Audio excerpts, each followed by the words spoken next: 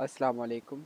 My name is Abdullah Ajmal and today I will be explaining question number 5.5 and question number 5.8 of our assignment number 4. So basically question number 5 states that design the control circuit for a vending machine with the following specification, simulate in Proteus and make video as well. So basically what we have to do is, so we have to make a vending machine that accepts nickels and dimes, and when the machine has received 15 cents it delivers a package of candy. If too much money has been added, the machine returns the difference.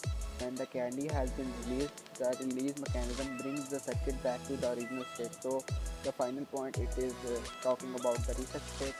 So let's move towards the block diagram of our circuit. So this is the block diagram of the circuit. So it will accept both nickels and dimes. Dimes is a bigger unit. It is 10 cents, and nickel is what we say 5 cents. So when all of the conditions are met, it releases candy, and if there is excess money in the machine, it returns the excess thing. So I have created a clear state diagram. So this is the state diagram of the vending machine. So according to this, we have three states: S0, S1, and S2. So when we give one nickel to our S0 state, it moves toward S1 state with zero output, because it will not give either a candy or excess change. And at S1 now we have 5 cents. When we give another nickel, our state from S1 changes to S2, and still the output is 0, and at this point we have 10 cents. So now when we add another nickel, so our total quantity of 15 nickel is completed, as it is completed. So our machine will give us a candy, and no return cash, no return coin or any type of money. So here we can see our output is 1 and 0. 1 is for candy and 0 is for no return cash. So if we consider that if we directly give a dime to our machine at S0, so at S0 when we give a dime, our output is still 0, but it skips the state S1 and directly moves to S3. So we have 10 cents, and then if we give again nickel, it will propagate to S0 and give us candy without any change return. So now let's consider that the same state at S3 we have 10 cents, but now instead of giving a nickel we give a dime. So dime is 10 cents. So in return the machine will give us a candy as well as one nickel as our return money. So now suppose that we are at S0, we give it one nickel, so we have now 5 cents, and then again we give it what they say one dime, so it is 10 cents. So it will return one candy with zero output. So this was the basic explanation of the state diagram of our vending machine. Now let us move towards the truth table. So the truth table is also made by using the state diagram, in which the X represent don't care that are not used in our machine. Only the states that are 0 and 1 are only utilized.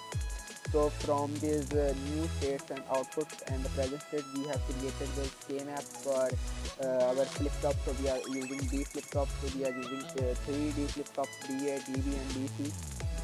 And by using them, we are using only two flip-flops, DA and DB. So by using this flip-flop, using this K-map, we have acquired these equations for DA, DB, and this is the equation for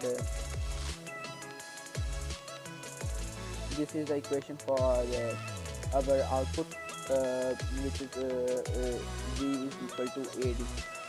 So now let us move towards the Proteus implementation of the circuit as question number. So this is the Proteus implementation of our circuit. So basically this is the state analyzer, which will show us our outputs. These are the inputs, dimes and nickels.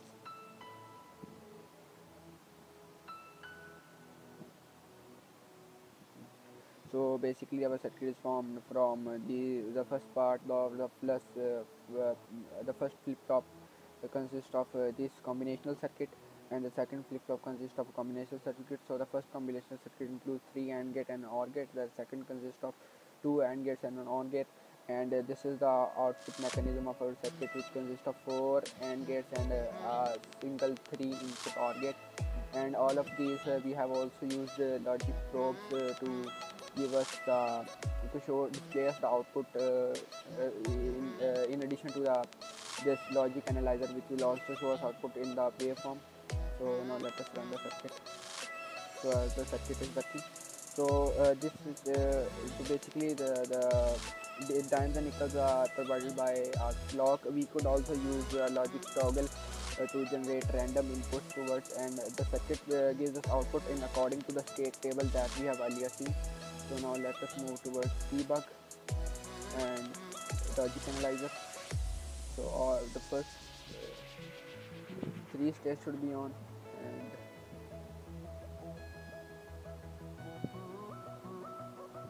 let me on the capture. So when the capture becomes green, the value will be start recording. So now the values are not being recorded. Now the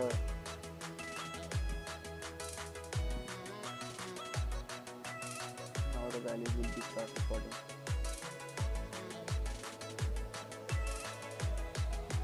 Now as you can see, our capture has been black. Now our values have been recorded, and these are in accordance with our truth table and the logic state diagram that we have created. So there are two ways of creating a state table. One is a 2D and one is a more explained version of a table. So now let us move towards the next part. So then the next part that was included in our assignment was question number 8. So the question number 8 states that what we have to do, we have to create a complete circuit for our garage door, which will move up and down according to our desired input. So what we require from is that it has to follow this basic state diagram, and according to this we will create our state table. So basically this circuit consists of three inputs, which are A for active, UFL for moving the motor upwards or anti-clockwise direction, so it will pull the gate upward in upward direction, and DNL, which will move the gate down, move the motor in clockwise direction, and in result the gate will move downward to close our garage. As we now clearly understand what it is happening, question number 8, I have made a clear state diagram. So basically what is happening, this side of the circuit is responsible for moving the gate downward, and this side of the circuit is responsible for moving the gate upward. So what will happen, though all of the circuit in our all of our controls in our circuit depends upon the active control. If the active control is connected, means the input is being provided to the circuit. In only that condition will the motor move clockwise or anti-clockwise to open or close the gate, and the respective operations are carried out in this respect. So basically UFL is used for moving the motor in upward direction, and DNL is responsible for moving the motor in the downward direction. So now let us move towards the logic table. So basically this is the state table that has been derived by using the following given state diagram. So basically the x-axis represents the don't cares that are not utilized in the circuit, only the one with 1 and 0 are utilized. So using these state tables, using the inputs and outputs, we have created the K maps for respective what they say respective D flip-flop circuits. So basically as we have 3 inputs to 2 raised to the power 3 being 8, we only require 5 states, so we have to utilize 3 flip-flops. So we are using D flip-flops for their more efficient propagation of the circuit. This is the equation of dB, the upper given was dA, and this is the equation of dC with respective output. Now let us move towards the Proteus implementation. In case of Proteus implementation, I basically created a rough implementation than a full-fledged implementation. The basic implementation had some flaws in which the D flip-flops were not created, not connected properly. So the motor was having some issues. So I will not show it. I will only show the one that was working properly fine. So the as you can see, we have to run the circuit again.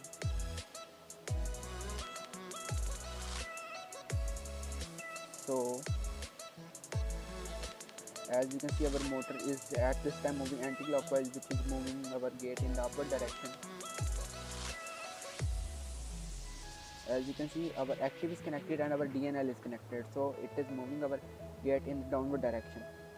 uh, Now if we take and connect our UPL, the motor is moving in clockwise direction. So basically what I have done, I have reversed the connections in the rotation of the motor, so now it's moving clockwise. So it's my mistake that I have made the wrong connection of the motor. So if we reverse the connection, it will work properly fine. So the final state, if we remove the active part, let's see what happens with our motor stops immediately. And similarly, if when we connect both the upper UNL and DNL with the circuit, there is no such state. The motor will not completely stop, but it will move in the downward direction with sudden jerks. So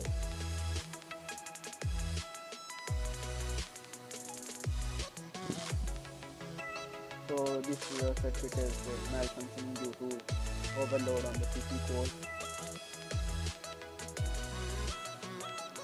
So what happens now that our circuit is working completely fine and have already proven the main steps that were involved in the propagation of the circuit in the upward direction and in the downward direction. So basically the main functions are provided by this last 6 outputs. So whenever the present state is 3, and depending upon the given final state, whether it is 3, 4 or 2, it will move in the downward direction. And when the present state is all 4 and the output state are either 4 or 1, it will move our circuit in the upward direction or move our motor in the respective direction to move the gate in the upward direction. So that's all from my side. Thank you for watching.